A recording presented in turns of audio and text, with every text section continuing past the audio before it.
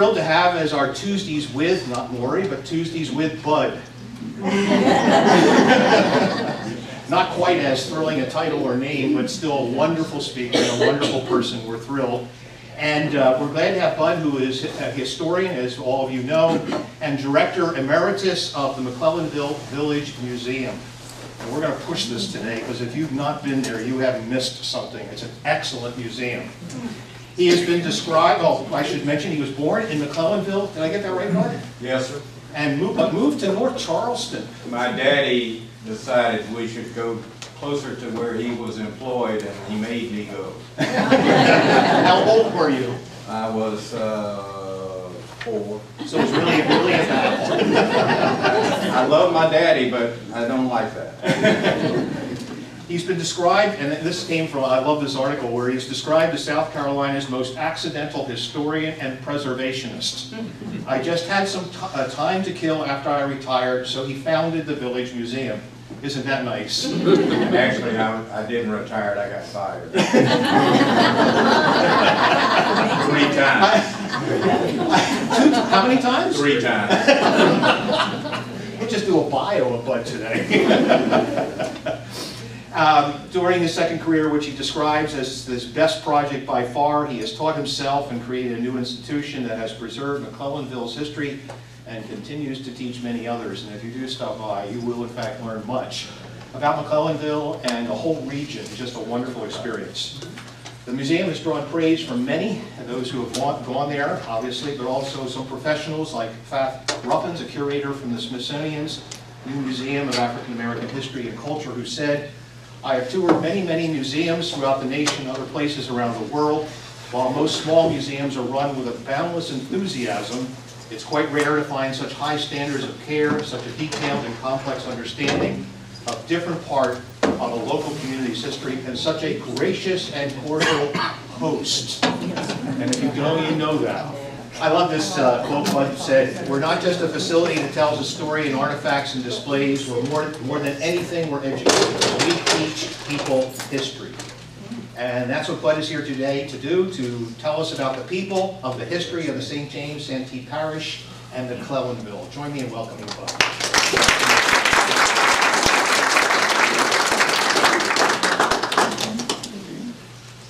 As most of you who know me know, nothing he said is true. Except for one thing. The Village Museum is the very best thing that I've ever done in my life. I'm proud of a lot of things, but the museum fills me with pride every time I'm there. I've had an amazing bunch of volunteers over the years. People give me credit for starting the museum. I had an idea, but everybody in McClellanville has had a hand in that museum. Old, young, I had old people cleaning windows. Just talked to one of his relatives here. He was a man certified blind, but he cleaned every window in that museum until it squeaked. That's when he knew it was clean. I had people, old people up on the roof, putting a new roof on it, and building exhibits in the garage, stealing things from people's places of business. I'm not going to tell you who that was because they'll come get me. But we put together a museum that we're very proud of.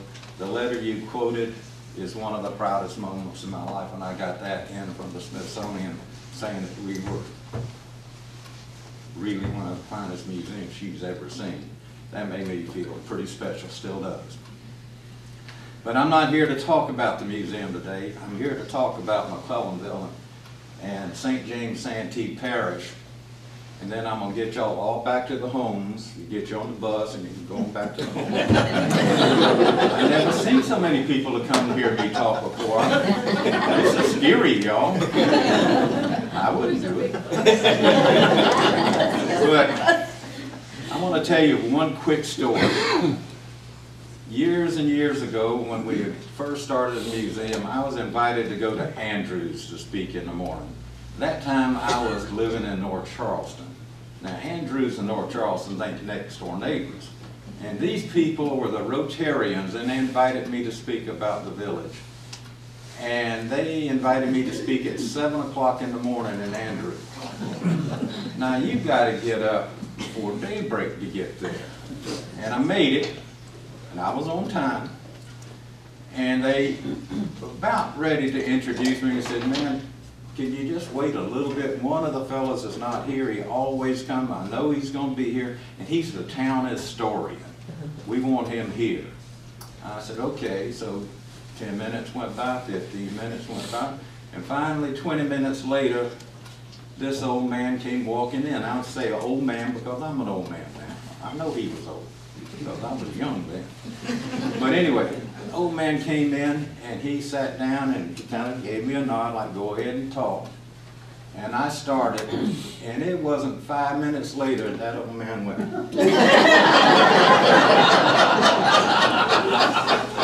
I looked at him, and the longer I looked at him, I said, this is going to be the shortest talk they ever heard in their life.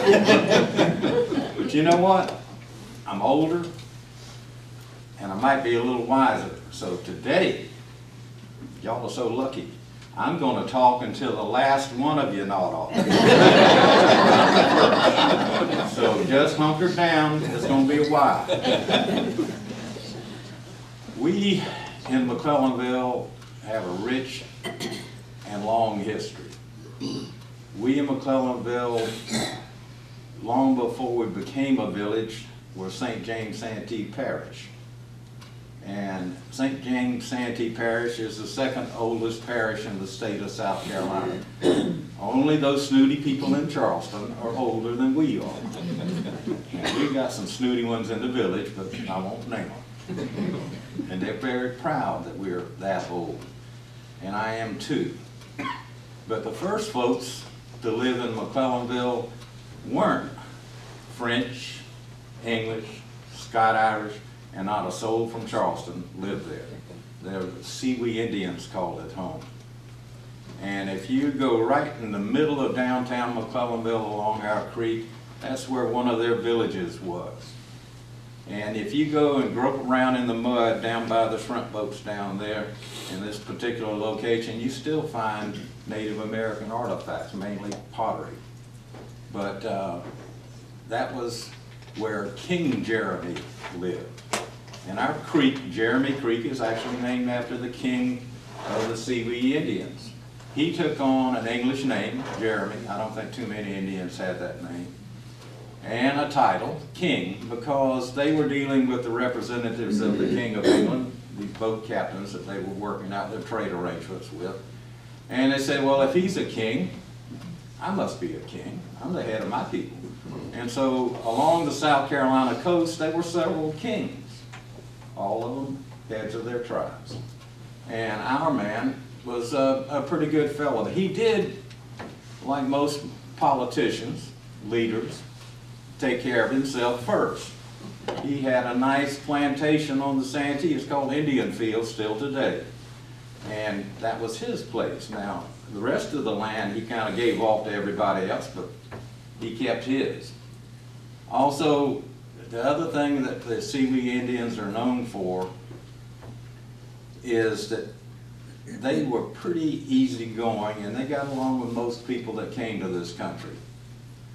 John Lawson, an Englishman, was hired to leave Charleston and travel up the coast, up the Santee, on into the wilderness, and write about what he saw along the way. Human habitation, animals, bugs, everything, rivers, creeks. He wrote all about it.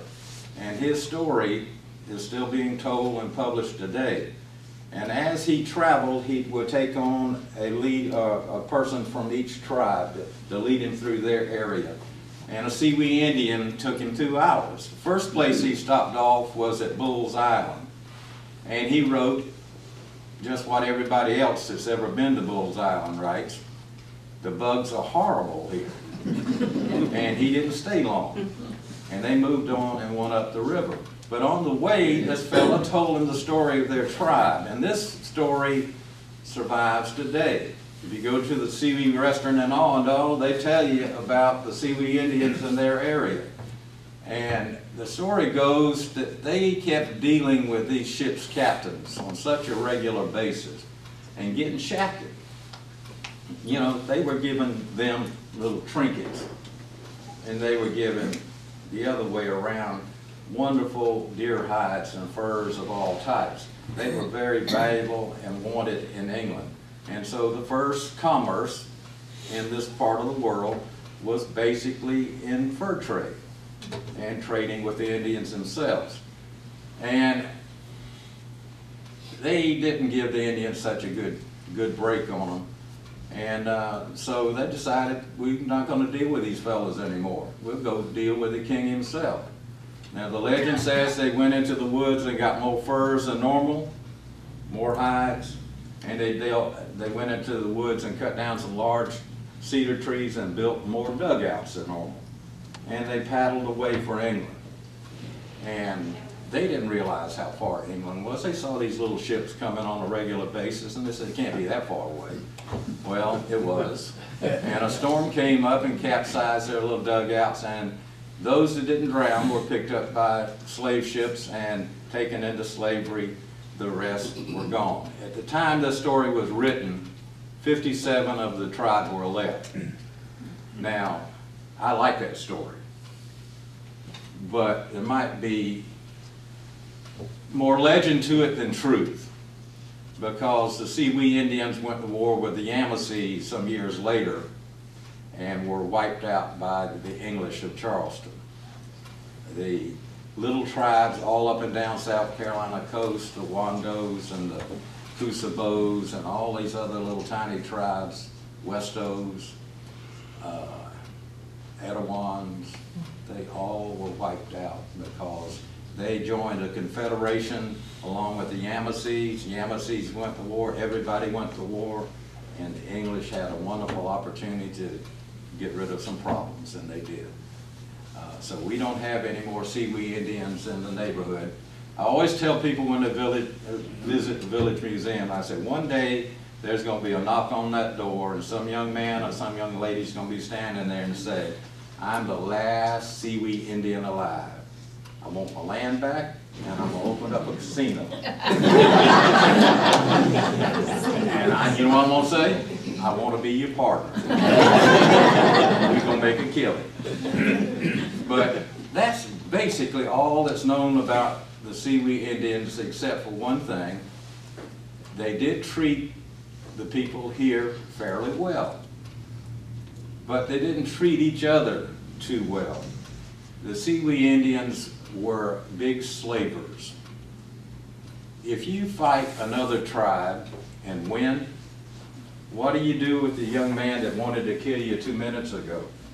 They had a solution. Sell him off into slavery into the sugar plantations down in the Caribbean. They dealt in trading with people. And we came along later and did the same thing. But they were pretty experienced at it. So they were brutal to one another, but real kind to us. The first Europeans to come and settle in our area, as you might know, you might all have studied, were the Huguenots, the French. They came and settled up on the Santee River where the little community of Jamestown is located today. Jamestown's not, I hate to say that because I know somebody from Jamestown, it's not much today.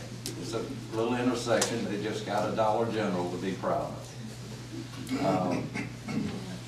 So they don't have to travel to McClellanville to shop anymore.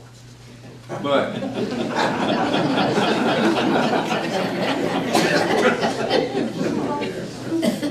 back then, there was nothing there but the Santee River and wilderness. The French came and settled in Charleston. 2 boatloads of them came. They landed successfully.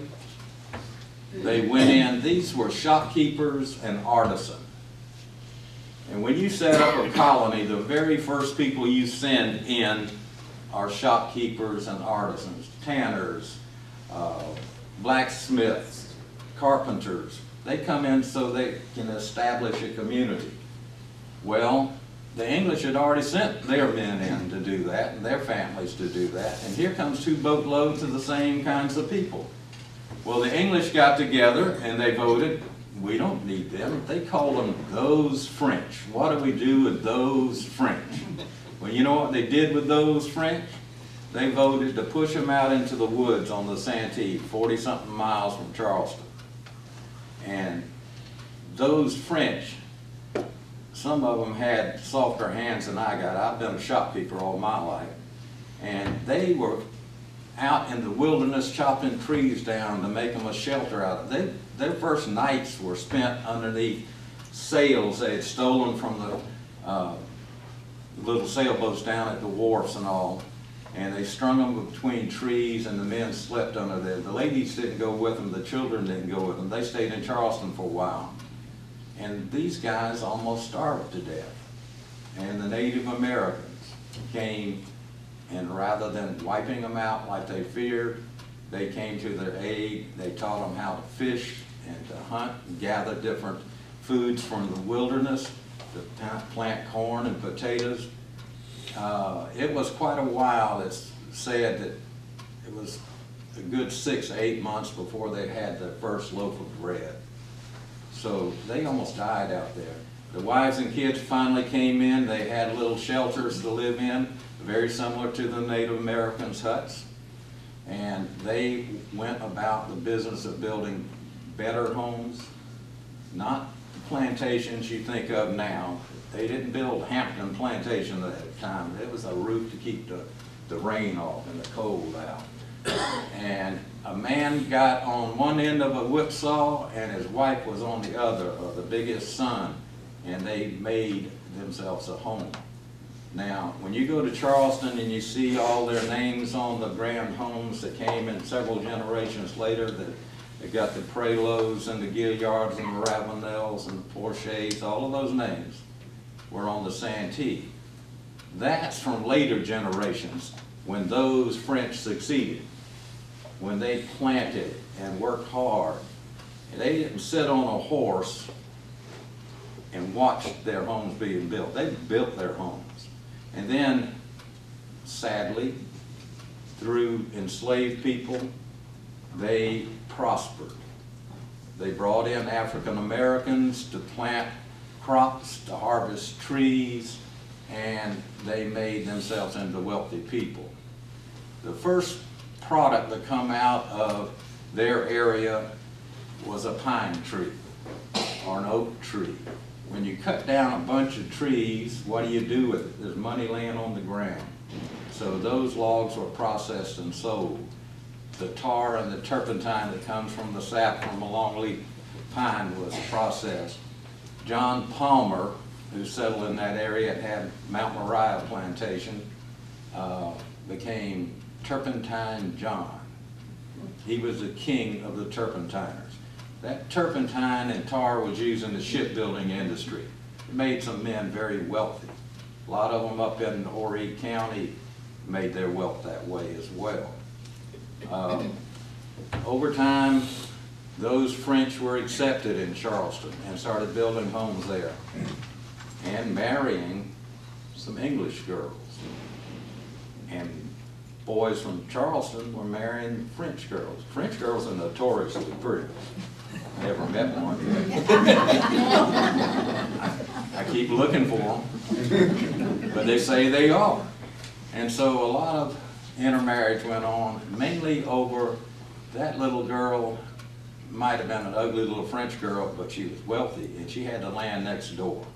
And so a lot of marriages were put together by 2 daddies sitting around thinking about how do we expand our wealth. And that went on a lot. But the French survived and prospered on the Santee. Some came down the river towards the mouth a little bit. Some English came and settled at the mouth of the Santee, names like Rutledge and Middletons, and a lot of Charleston names, Lynches. We had one Irishman, McGregor, that came in and settled. and they prospered as well. At one time there was 100 English families and 60, excuse me, I got it backwards, 60 English and 100 French living there together and getting along pretty good. One thing they did for us, they established a church at Jamestown. It was a French Huguenot church.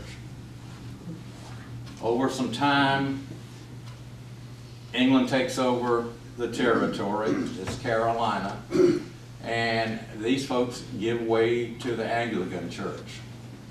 And they petition to be a parish of their own and to have a church there. And so they abandoned the Huguenot church at that location and started an Anglican church.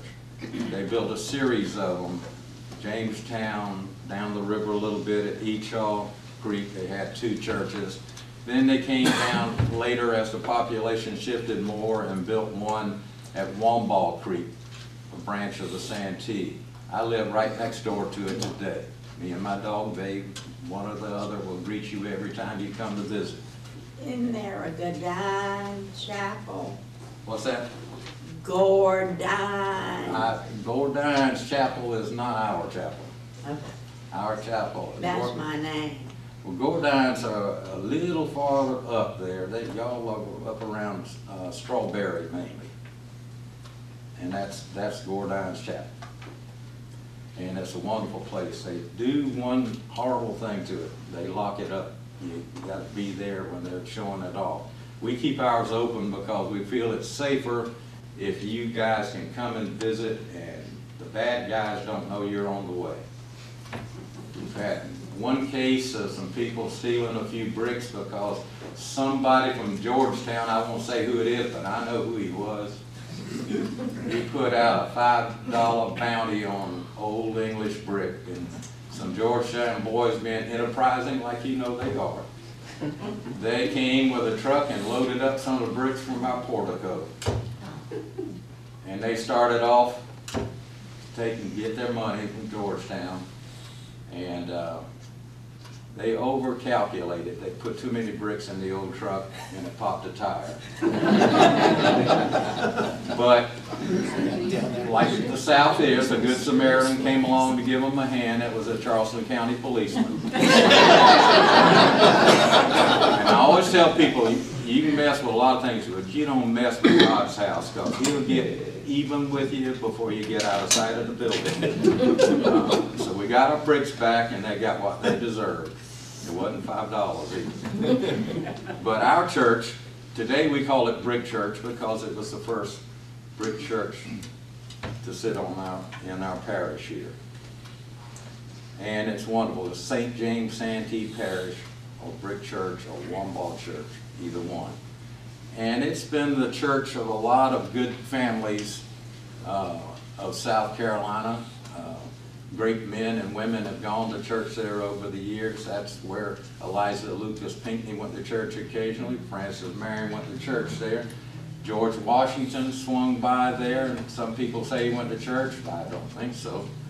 Or that would be the Washington pew today. But anyway, lots of great people. When I go to church there, which is not very often, should go a lot more since I live next door, I sit there and I just wonder, whose place am I sitting in? What great lady of man sat here before me? And I have to tell you the truth, sometimes I kind of slide around like that. You reckon old Francis sat here? He's my hero. He's a great guy. Well, let me tell you a little bit of our Revolutionary War period. I'm not going to go into great detail, but Francis Marion, who's my hero, he's the guy that got me into history. I watched him on TV as a boy and read every book about him. And Francis, of course, you know, he was up closer to Pineville than McClellanville. But when he got his men together, he had a great reach. People from Williamsburg County made up most of his men. But all the way down to the coast where McClellanville would be, he fought. He had headquarters at Hampton Plantation. He was almost captured at Hampton one time. He slipped out the back door and swam across the creek to safety.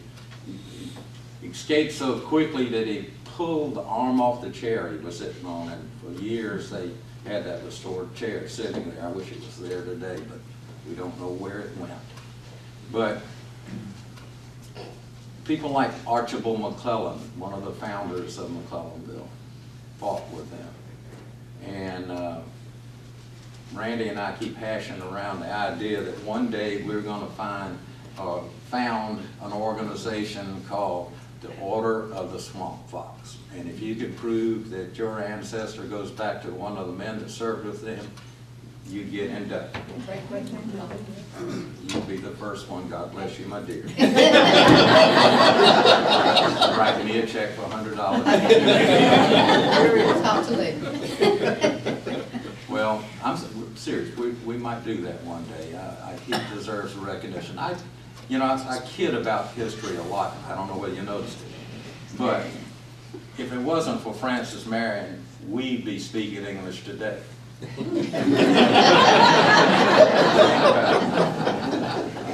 He was the only general in the colony at one time, in command of anybody. They had all pushed off to North Carolina with Cornwallis and all of them traveling along behind him, chasing them.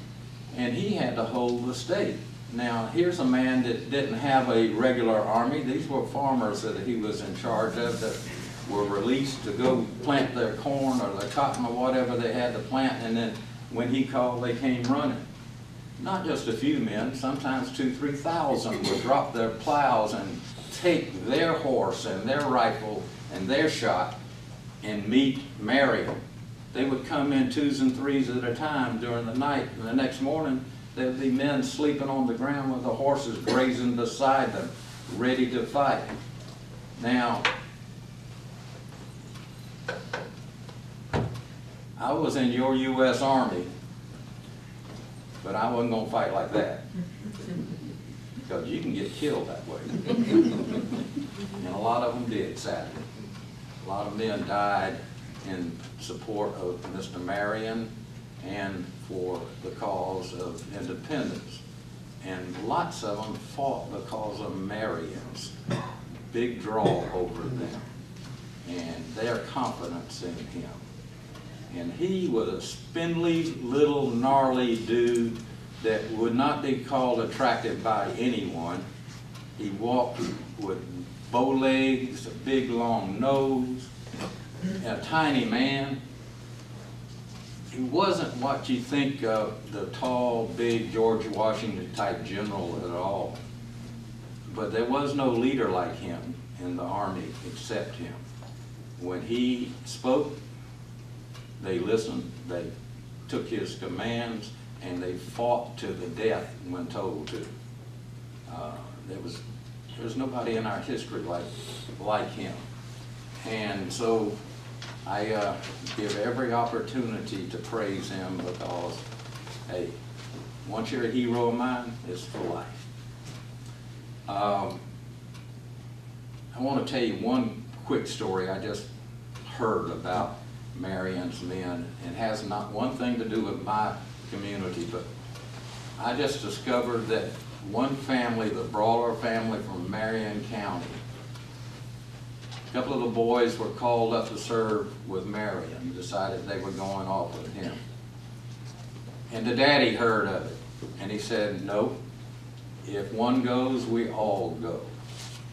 So Jacob Brawler and his 22 sons went off to fight with Marion. And he had children by 2 marriages, large families with both. Don't say poor woman.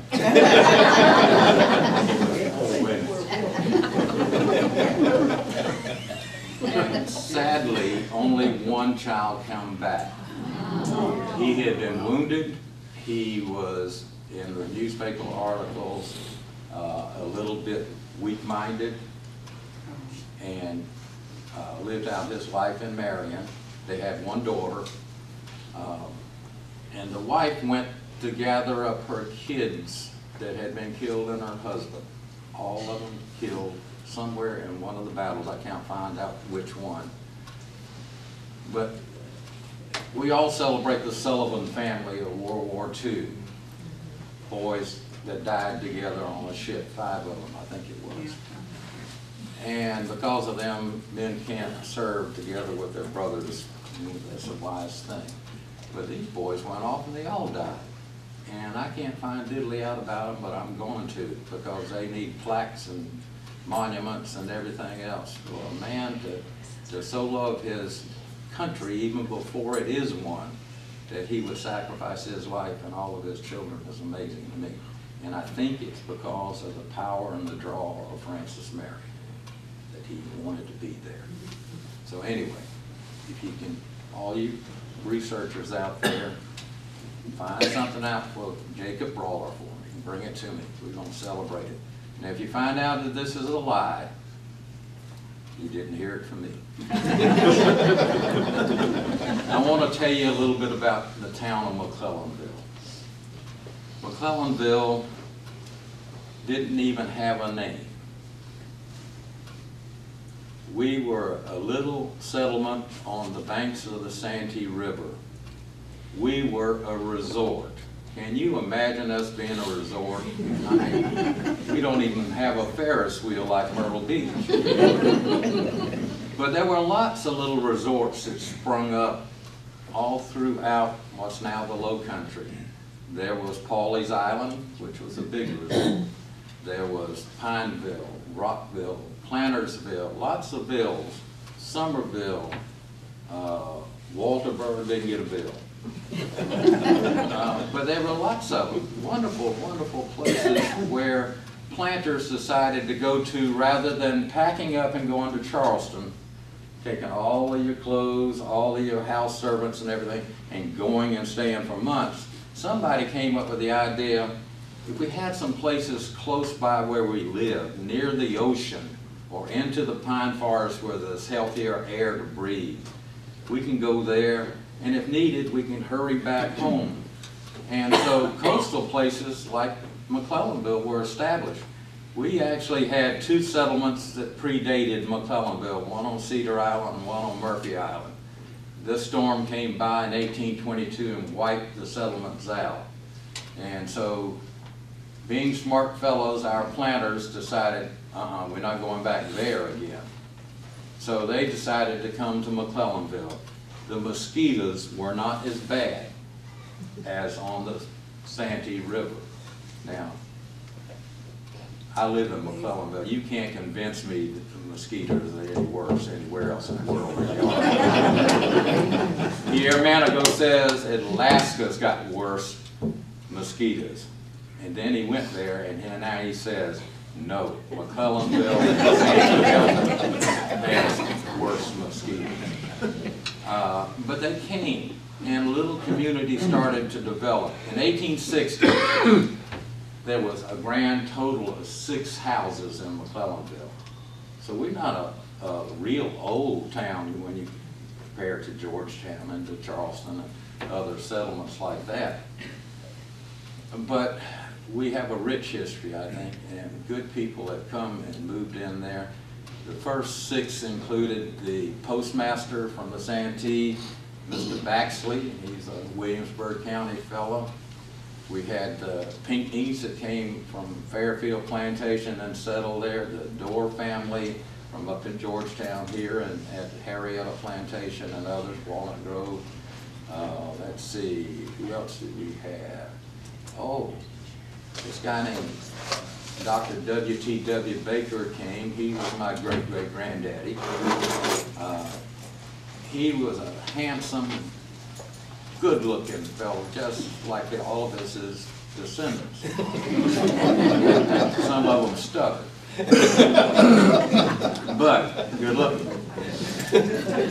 He came and settled up on the Santee River when no doctor wanted to be there.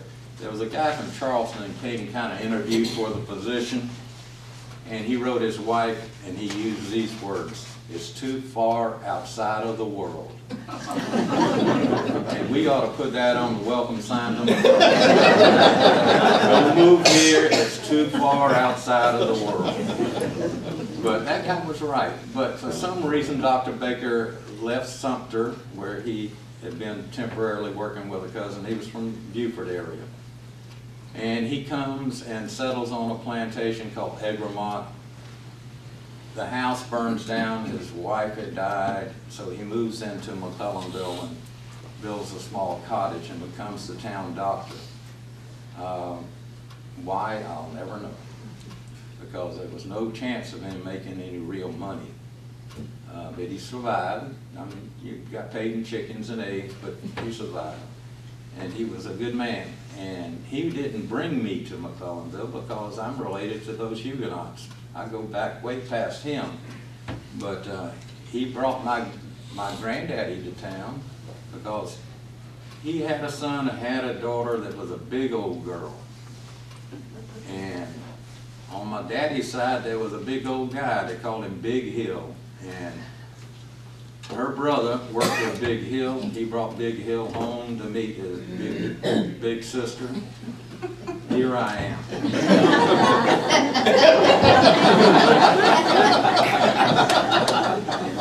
Gene Poole messed up somewhere. I'm afraid to do the DNA from the ancestry. I'm afraid I'm not Big Hill's relative. But McClellanville did, after their 6 homes, we got stores. Our first store was started by a veteran of the Civil War. He was a German boy that came into Charleston and immediately had to make the biggest decision of his life. This war had started. What side do I take? And he stood with the Confederates, like a lot of young men did. And they formed a German artillery group and eventually found their way to the Santee River, and they went to Blake's plantation and established a little camp there. It's called Camp Palmer. And there they built a little small earthen fortification to protect a railroad trestle that was farther up the Santee River near Jamestown. There's still a railroad trestle there. 2 days ago, I took a picture underneath it. But anyway, it's there. And they settled in at Palmer and then went on up the river to Battery Warren, it's called today. Reverend Warren had a plantation there, and they built a fort on that property. And the idea was to protect that railroad trestle. There's a series of S-curves there. And if a gunboat were to come up the river, they would have to negotiate those curves. And a couple of times in that travel, that bow was going to be facing the cannons of Battery Warren. And when you're facing the cannons, you can't fire back because the cannons go this way. And so it was a brilliant idea. But the smarter idea was the little 2-cannon fort down there where they first settled at Camp Palmer, because that's where the skirmishes took place. Not one cannon was ever fired at Battery Warren at an enemy. Lots of targets on the other side on parade days, on Sundays when not everybody got in their buggy and went up there and watched the cannons. Well, when they actually sent some gunboats up, they had to negotiate some S-curves near Blake's, and that's when they had a little skirmish, lobbing a few shells at one another. And during that one occasion, the Federals actually won. They didn't take any land or anything like that or hold anything, but they won. And as they often do, they give some of the slaves of the area a chance to go with them, to leave, to make their escape from slavery. And some of the people from Blake's plantation got on board and came up here to Georgetown to safety. And along the way, some of the young men were given a proposition. You can enlist and go off with us and fight. And some of them did. And one of them, his name was Robert Blake. He enlisted. And they gave him a job on a gunboat. And he went to the Battle of Secessionville and lobbed cannonballs in. the young man had the job of firing the cannon. Blake's job was to bring him shot and powder, lugging these heavy cannonballs to him and passing them to him. The guy firing the cannon was shot and killed. And Blake took over and did what he didn't have to do. He kept firing and firing and firing. Mr. Blake is the first African American to receive a Medal of Honor. Now there's another gentleman who was nominated before him. Blake was second, but Blake is the first man to receive it in hand. And one of these days, Randy, I'm going to inspire you to put up a historic marker in Mr. Blake's honor at Battery Warren, because the people of our area, Vinny grew up in the area of South Santee, the young people that live there, the little black kids that live there, need to know that there was a man in their midst that was brave and did what was honorable. Now, some of my friends say, you know, he was on the wrong side of the war. Well, today we're still Americans. We were Americans then fighting one another, and we're Americans fighting one another now in different ways. But Mr. Blake did what was necessary of him, and I'm proud of him, and one day we're going to recognize him, and everybody will know his name. Y'all, McClellanville didn't have a name. You know how we got our name? We had some Confederates that served on the other side of the creek. Today it's little subdivisions being built. Well, it's not fancy enough to be a proper subdivision. It's just like a bunch of houses on the other side of the creek. But at one time it was just a couple of farms over there. And they sent 500 boys over there, and for what reason, I have no clue why you'd station 500 guys in McClellanville. There wasn't anything for 500 guys to do. We sat around a lot in my army. But anyway, they were shipping some cotton out of there. Cotton was currency at one time. You could pay for things with bales of cotton. Charleston was being blockaded, Georgetown monitored, almost blockaded. And so you couldn't get things in and out the big ports. So we got little gunboats, little small boats, and loaded them with cotton and would bypass the blockades. And we were successful until the little Ada came to pick up their shipment. And they loaded them, and the Union had heard about it. And they came in with gunboats and were determined to take it, and did. Well, our guys heard that the Union was coming, and they came, and we fired a few shots back and forth, a couple of cannonballs lobbed here and there, and guess what business we got out of? We got out of the cotton shipping business. But our boys are not to be deterred on making a dollar. And we went into a better business, a much safer business. We went into salt manufacturing. And today we actually make salt in McClellanville today. We've got a young lady that's got her own salt works, capable Maine Salt Company. But salt was in great demand. And you could make a lot of money off of salt. Every soldier had to have salted food to march. You couldn't go off into the woods to a battle without salted food. Everybody in the home front needed salt. Our salt at that time was coming from England. Well, you couldn't get English salt into Charleston, into Georgetown, and didn't blockade it. So where do you get the salt from? You get it from McClellanville. You get it from Murrells Inlet. You get it from Beaufort. You get it from Wilmington. Lots of little coastal communities went into salt manufacturing. Salt works, if you look at a lot of the skirmishes and battles along Florida, and Pawleys Island had a skirmish where they went in to knock out the salt work. Nobody knows the salt story today, but it was a big part of our history. We sold salt for $5 a barrel and shipped it all over the place. One boy, Mr. Barr, was stationed at Battery 1, and he kept writing letters on to his wife, Rebecca. Send a wagon. There's money to be made. We can get salt for $5 a barrel. We can sell it for 15.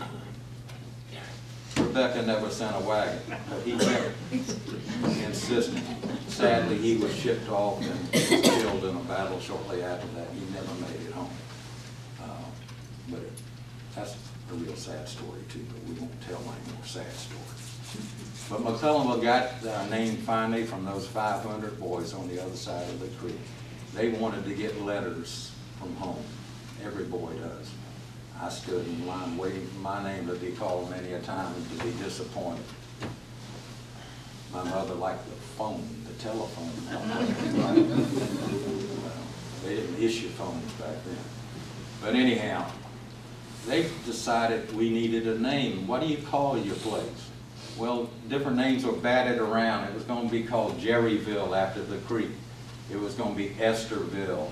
All kinds of names were considered. And finally, they made a decision for us. They started getting their mail addressed to McClellanville.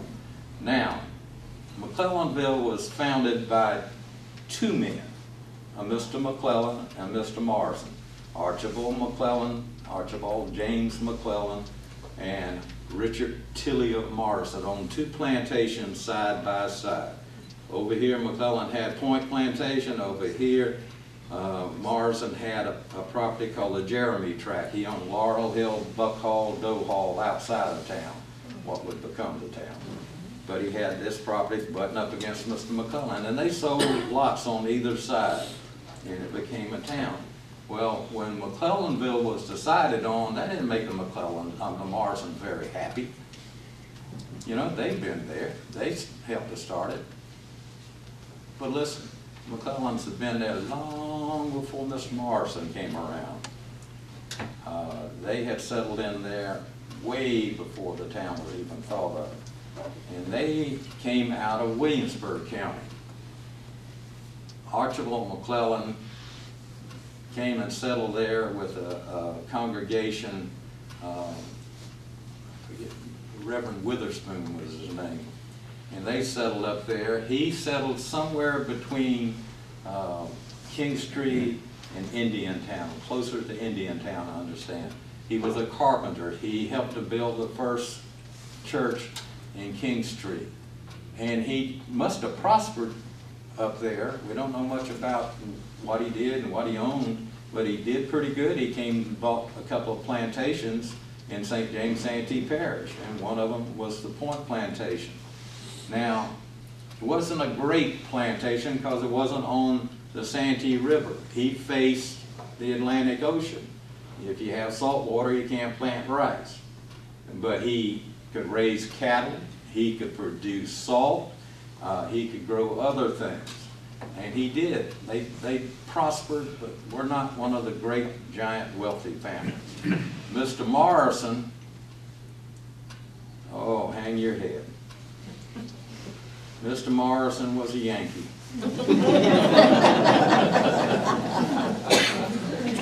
Mr. Morrison was from Pennsylvania. Yes.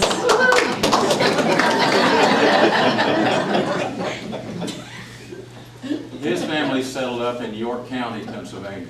Not bad. Lancaster, not Lancaster, Right. Lancaster, I've been told. And they did all right up there. His dad died, his mother was ill, and an uncle was coming south. And he took this teenage boy and brought him south. His uncle's name was James Brown. He didn't have the famous flames. He was another one. And he came and settled in Christchurch Parish. He prospered. The boy grew. He worked at Bull's Island on a plantation, and apparently he came together with some money and his uncle's wealth. And he came up and bought Laurel Hill Plantation just south of McClellanville. He prospers and ends up with about 7,000 acres of land in our area. Doe Hall, Buck Hall, all of these places. And is one of the founders. And I think, I deny it, but I think I have some Morrison blood in me. I've tried to get the Yankee blood out of me, but they won't give you a transfusion for that reason. I tell people, like I told my friends that I know are from Pennsylvania, a lot of Scott-Irish settled in Pennsylvania. A lot of Scott-Irish from Pennsylvania settled in South Carolina. That's the reason we've got Lancaster, York, Chester. From Columbia to North Carolina were settled by Pennsylvanians and Virginians. They came down the old wagon road when there was nothing up there.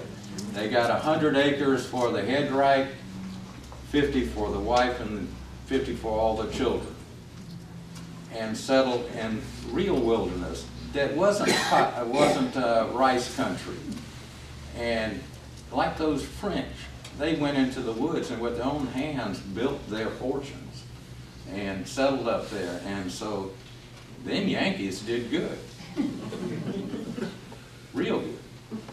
And during the Revolution, it was them that won our independence, as well as those boys from King Street. They did not like the English. They weren't treated well over there, and they came here to get away from bad treatment, and so they were pretty tough fighters. And so we owe a great deal to Pennsylvania. Now, if any of you raise your hand from Ohio, I don't mind you living here. You've got family, don't tell them where you are. Everywhere I look, I see y'all. We got to stop this. Next thing you know, you're going to bring your cousins from New Jersey. And then there's going to be the second revolution. We're going to fight you to the death. Y'all, I could talk to y'all about my place forevermore. I love it. I love our history. I make a lot of fun of it because you got to have some enjoyment in history. It can't be just cut and dry stuff, because it was made up of human beings. All our history is, other than natural history, of course, is about people. And people have funny sides and anguish and toil and trouble and death. And I try to not dwell on the ugly and the hard side, but to talk about their accomplishments and what they did with a sense of humor, because you had to have a sense of humor to go out into the woods and say, this is my home and I'm going to take it. If you were just some old prune, you'd give up on it in the first year. You had to have a sense of humor to face what they faced.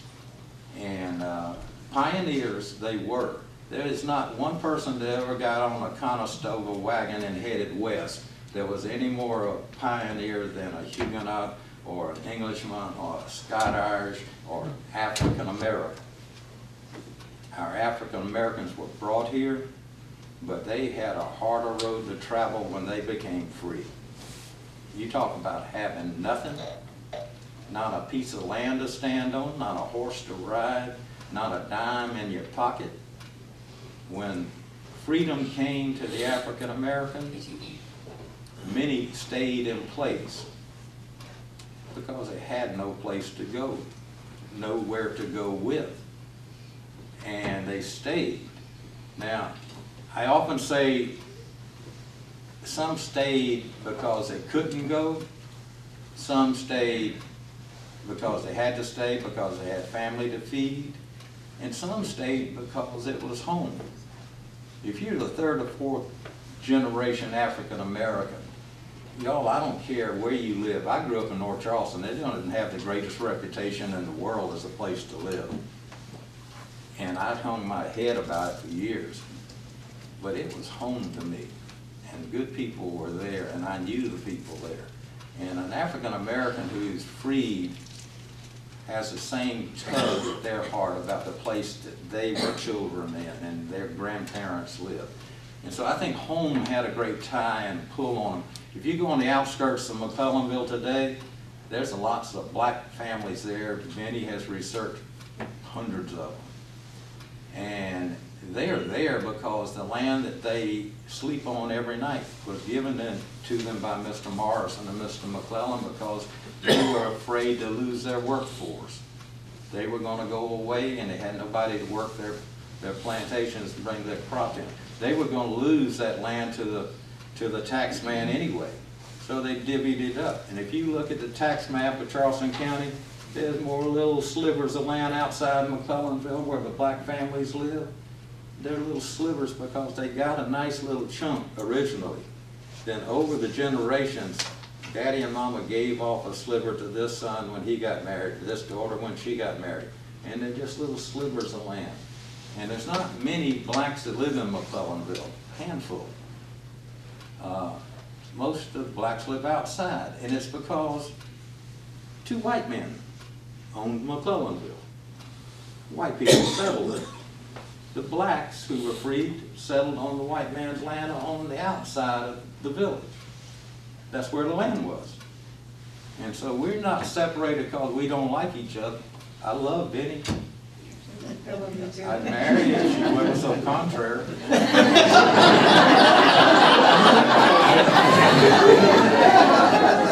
We get along pretty good. You know, it's not a perfect world, but we get along pretty good, don't we, Benny? And Benny traces her roots back to Hampton Plantation. Her family was enslaved there, and she's an expert on the history of that place and our region. And we have a good many of the blacks are now reaching to our little museum, and I'm so proud of it. I had a couple in the day before yesterday. They came in and they were searching their roots. They want to know who they are and who their people were. And it's not easy for them to get that information because of slavery and papers lost and all of that. So I'm very happy when I can make a man cry like I did on the Tuesday. So that's our story, and I appreciate all of you coming, and I have to tell you, I'm pretty proud of you. I have not seen one of you nod off yet. Thank you so much for coming.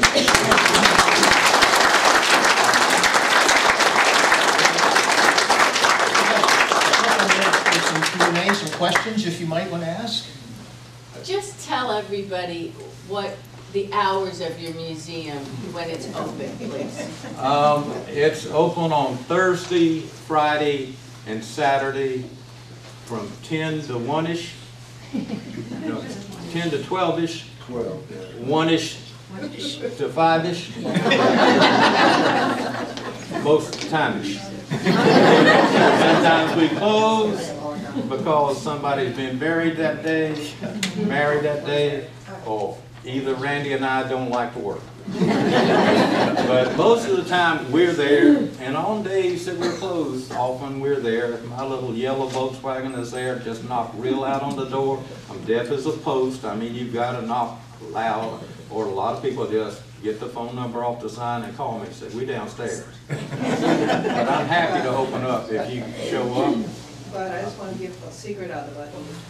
If you're not there, you're at Graham's at the round table. Yeah. Thank you, Benny. That's true. Yes, I can be found in McClellanville. Ask the UPS man where I am. Somebody working in the yard, but they can find me. And, you know, if I just don't have something. The couple that was in the museum the other day when it was closed, they came to Brick Church looking for the family. It was a black couple, and I said, I hate to tell you this, there's no blacks buried here. Who are you looking for? And we got a conversation going, and I said, well, I've got a binder that big at the museum, and it's on your family. You're related to Julius Brown, the great black builder of McClellanville, and to Paul Drayton, the man that preceded him in building churches and houses. And I said, you want to go see the book? And he said, well, you're not open today. And I said, I have a key. We can open up anything. And they said, well, do you do that? And I said, of course I will. Y'all, I wish we could be open 5 days a week like, you know, big big town museum, but we're a tiny town with a lot of people volunteering and a lot of organizations. Our board sits on other boards and volunteers at other places and teaches in our schools. And so I'm lucky I got Randy. You look at that man, he looks reasonably intelligent. But he took the job in the museum as the new director, taking my place. Finally, I can get a little breather and come and go as I want. I don't get to come and go as much as I want. And they gave me this lovely title, y'all. I am the Director Emeritus. And they gave the title of Director Emeritus to a man that don't know what the hell emeritus means. I still haven't looked it up after 2 years, so I'm afraid. But I do know that it means you work just as many hours and you don't get paid much. So emeritus, I might leave it off my title from now on. But Randy has taken over 2 years ago, and I'm 75, and I'm too old for computers. I mess with them, but I don't know a lot about them. But Randy's pretty good at it, and he's bringing us into the digital world. We've recently received a couple of grants from some nice people, and we're going to be digitizing all of our photo collection. We've got over probably about 3,800 photos that we've collected. Some of them are duplicated on the site here that a sweet friend there put online for all of y'all to see. But others we have gathered, and they'll be all digitized beautifully and put online one day for you to look through your ancestors and say, look, there's Aunt Tilly. And all the plats that we've got huge plat collections. Henry Toomer Morrison did plats of little properties and plantations, and did it on the back of the stationery, and I think it's some of that material that came in, you know, that cardboard that was in the shirt when you bought a new shirt? Yeah. That's why I think he did some of his plats on that. Those were for poor people that couldn't afford the big fancy plats. But we've got his collection, about 350 plats. We're going to scan all of those, and journals and all of those things. We're going to be modern, big time. We're still going to collect, but we're going to be able to get it out to your home. You'll be able to sit in your living room in Ohio, New Jersey. And show the family. Yeah. And look at what we have. Yes, ma'am. Do you have any information on the Blaine family? What's the name? Blaine, B-E-L-I-N. I don't have very much on them, and it's an old family of the area. You had ministers and all kind of good folks in the family. I don't have, because they weren't that big in my little parish. And we're a tiny museum, so we can't try to cover the history of the whole world. So we try to concentrate on those people that settled and where they come from, not on the history of South Carolina. I wish I could, but we, you know, we're not an island. We're a little village. We're not an island. And people came from Marion County and Williamsburg County and all of these places, Beaufort County, and came to McClellanville. So we go from the people that decided to live in McClellanville back to their families in all directions. And so there might be a mention of your family in the line somewhere, but a great history, I don't have it. Yes, ma'am. Would you tell my favorite story of the crooked streets in McClellanville?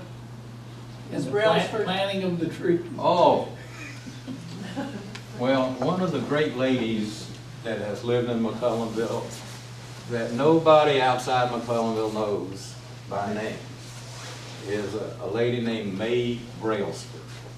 May was a strong-willed woman, if there ever was one. And if Miss May said, you're going to do so-and-so, you better get busy doing it, because you're going to do it. And Miss May decided that our town was growing, and what was once old farm fields was becoming home sites. The town was growing. This is back in 1935. And she saw these streets being cut through old farm fields, curvy roads, some of them straight, but most of them nice curves that were the way in and out by buggies years before. But there were no trees. They were farm fields. And she says, our town is ugly. And Miss May was right. There was some nice, beautiful oak trees. We got one in town that's 1,000 years old, certified. I think it's older than that. I think they cheated us, but anyway. There's wonderful oak trees and pine trees and trees of every type there. But she said, we got to do something about it. And Miss May went to the school and shut it down and gathered up young boys, teenagers, and a few teenage girls, and they went into the woods and they dug up oak trees and they carted them into town.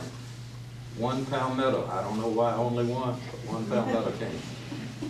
And she went and she said, put me one here. 40 feet down the road, she said, put me one here, put me one here, and they planted them. And we've got a tree committee now that's planted about 100 or so over the last 10, 15 years. And they come and they put this gator bag around it so water can drip down and everything, and they prune and fuss over. Miss May said, put me one here, put me one there, and God rained on them. And that's the only care they ever got under her stewardship. But they survived. You ride down our streets, and Miss May's street tree is still here, and 40 feet down there, there's Miss May's tree and everything. And you can tell all of hers are about the same size. God's are a little bit bigger. But they're there, and we are called Tree City USA, and for the last 20 years we've been Tree City USA. I'm sure there's more Tree City USA's named, but we have been designated that for a long time.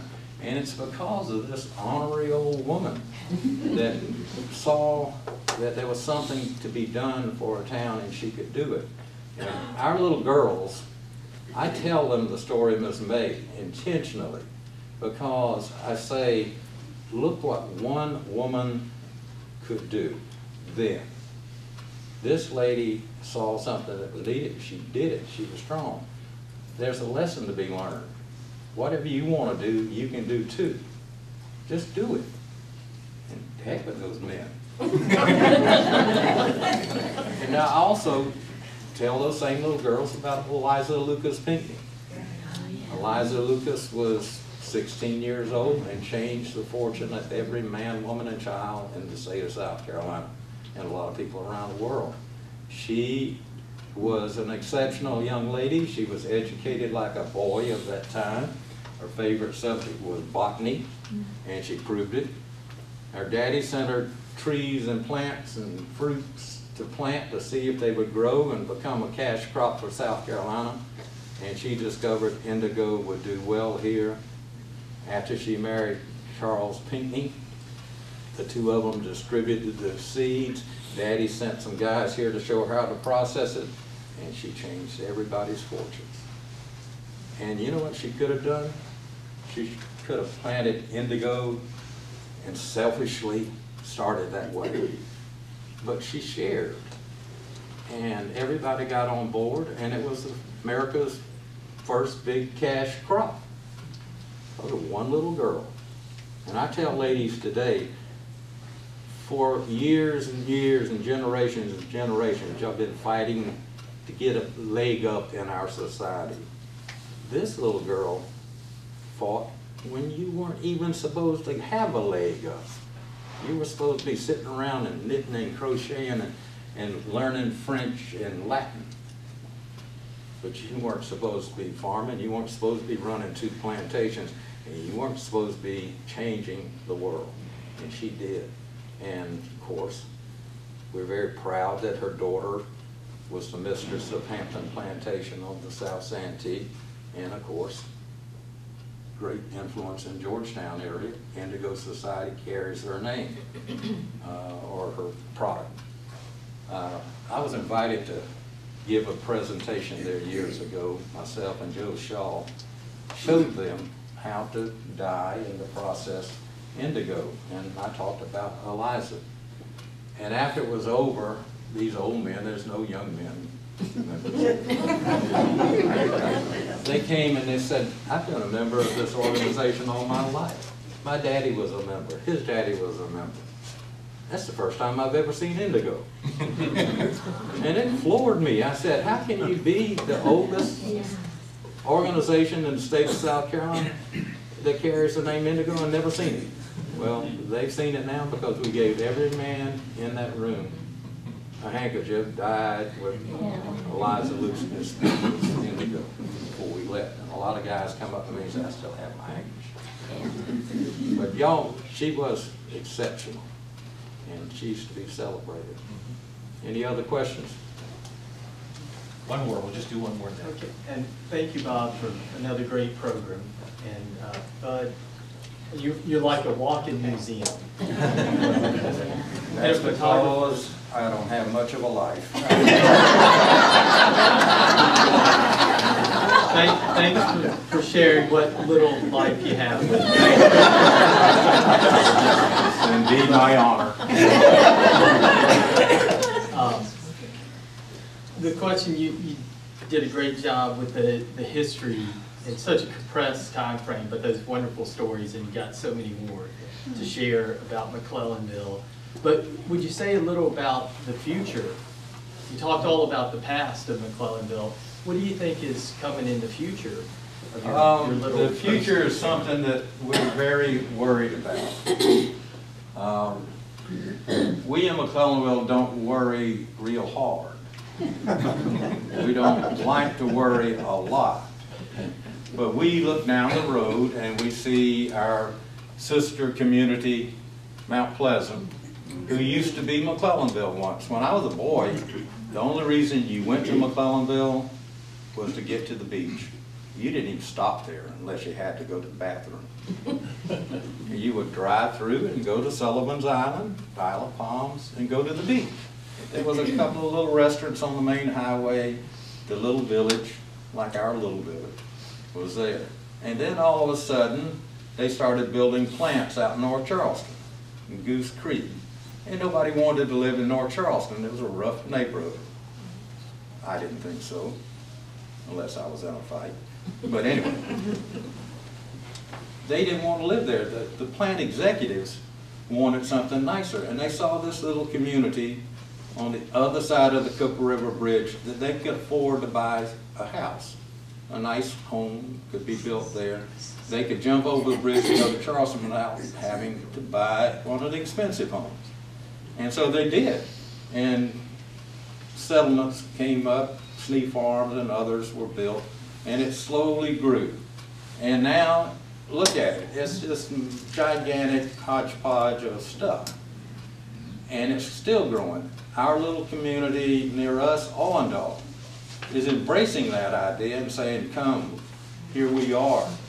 Build your subdivisions. They've got several on the drawing board, one underway right now. And they're saying, come. Well, we're right down the road. Well, over the years, some of our wise men and ladies have started trying to take some of the land away from the developers and putting in conservation easements, adding land to the national forest that surrounds us. We have the Francis Marion on one side, we have the Cape Romaine Wildlife Refuge, best of both worlds all surrounding us. And that's our buffer. There are pockets of land that a developer could come and build a subdivision on, but there ain't no running water yet. So he's not coming. You know what comes down that pipe when they install it? Rats and developers. We'll take the rats. We can handle the rats. But we don't want to be anything other than a village. Now, if you decide you want to come, even if you're from Ohio, and you want to move to McClellanville, we're happy to have you, honestly.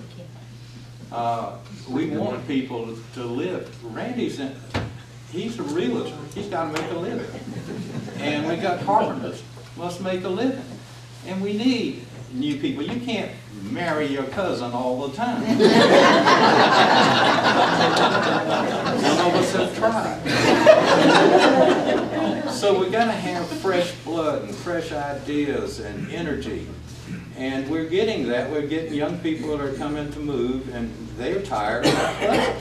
They're coming, and they're buying and bringing their children. They're filling our schools and our churches and our organizations and bringing new life to the town. But we don't want 25, 30, 250, 500 of you at one time. We can't handle it. We don't have dump trucks and garbage trucks and all of those things. We got a guy in a pickup truck that picks up the trash. We got a lady that's our dog catcher. She don't catch them, she just takes care of them and finds them a home. We're a village, and that's what we want to stay. And maintaining the village atmosphere and feel is very important, and how we're going to do it, we're struggling with. We don't want to be known as the unfriendly town that says, stay in Ohio, don't come. But if that's what it takes, we'll do it. We have this wonderful thing in our favor, and I say it lightheartedly, but it's true. Most of us are related to those Huguenots and those Scott-Irish. We can run you out of town in a flash. We can be the most honorious people you ever met in your life. We decide we don't like you, you're gone. And it happens. And people come and know for a little while because we're this pretty little village. Aren't y'all pretty? We hear that. Y'all so quaint. I love the word quaint. Well, after a while, they decide, oh, they ain't quaint. Those people are vicious. And they move. And Randy gets to sell another house. But we're going to figure it out. We're pretty resilient people. Hey, Bud, and we'll grow. do you mind mentioning that we do have some of our publications here? Oh, yeah. To look at if you're... Randy's a peddler. So am I. Y'all, we produce some books in-house that are about the history of our area. A lot of it overlaps with Georgetown, of course, because a lot of our folks came from Georgetown. We've had great relationships with this town. A lot of our folks worked in that old steel mill and the old paper mill for decades and generations. We've had a great, great relationship. You know, when you're a little village in the middle of nowhere, in the old days, where'd you shop? Georgetown, Charleston. We had freight boats running back and forth, bringing things to one another. We built a freight boat to hook us up with Georgetown. Georgetown would build a freight boat to come get business from McClellanville. And after a while, we quit building freight boats because we knew they would. How's the shrimp We might marry our cousins, but we don't. How's the shrimp industry? Shrimp industry is another doubtful situation. We're healthy in the fact that those people that are in the business are making a living. Some of them boys have got some big old pickup trucks and long old boats they drag through town, and they got 2, 3 kids and a wife that works at the bank. They asked the insurance plan. If she wasn't working at the bank, he wouldn't have no boat. But our shrimp industry has gone down considerably in numbers of shrimpers and numbers of boats. It's happening throughout the whole of the shrimping industry in the South. Young people don't want to be shrimpers anymore. When they are just barely out of elementary school, or maybe before that, Mom and Daddy has already picked out what college they're going to. They're going to be a doctor, a lawyer, an Indian chief, or something. A shrimper is not high on their radar. In the old days, a boy would look at his daddy going off to be a shrimper and say, one day I'm going to be a shrimper. He'd start wearing white boots immediately almost. And that's not happening. There's a few young men in our business. Most are old, and the boats are older. There hadn't been a shrimp boat built in years. They just patch up the old ones, they put fiberglass on them, and they keep them afloat. Every year we lose one or two of them. And eventually, if we don't be a little imaginative and recreate ourselves, we're going to lose the industry. In McClellanville, we've got 2 shrimp houses now. One is owned by my cousin, the mayor, and he wants to retire. We won't let him. Because what happens when he does? Who gets the business? What happens to it? So we're trying to come up with a plan now that will be a solution to his problem and to our problem. But we are competing against imported shrimp. We sell shrimp that's never, ever been to Thailand. Never. And you know what? The difference between the shrimp from Thailand and China and Argentina and wherever, ours looks like a shrimp. It tastes like a shrimp. I went to Camden one day and had lunch, and they brought me some shrimp and grits, and I sent it back. I apologized. I said I should have known better. It didn't look like shrimp. You could see through it. It was translucent, kind of grayish clear, and it didn't have the little pink stripes. Now, where he was born, I don't know, but it wasn't in Bull's Bay. It wasn't up here off of Georgetown. It didn't taste like shrimp. And we have got to let the world know that our shrimp is the best. You can't sell a Cadillac at a Ford price. Now, we're selling our shrimp at the same price as the imported stuff because we're scared to death that they're going to run us out and nobody will buy our shrimp. We have got to find some leader that is brave enough to say, if you want our shrimp, you're going to have to pay a little bit more because we're the only ones that have it. And we haven't found anybody that will stand up and say, hey, look at us. You're paying big bucks for an apple wrapped in tissue paper along with a dozen more because they're premium apples or something that's great about that apple. Our shrimp is one of a kind too. We're going to start having to charge more. And we're going to have to buck up because our friends, the restaurateurs, are going to have to pay a little bit more for our shrimp. So we got to create a demand for it, knowledge of how good it is, and we got to be willing to stand up for it because they're going to run us out of business. Flat out of business. We can't supply the shrimp for America anymore. That went away when I was a boy. There's not too many restaurants left on the South Carolina coast that sell South Carolina shrimp. The ones that do, I'm very proud of because one, they care about the product they sell, and two, I think they really care about the people that bring it in. But we've had a lot of thinking about it, and we're going to need a lot of folks that don't shrimp to help because they need support. And when you go to that restaurant and you sit down and you see some funny looking thing that's supposed to be a shrimp, you need to call them out on it and say, I don't know where your shrimp comes from, but I'm an American, I want my shrimp. And send it back to them.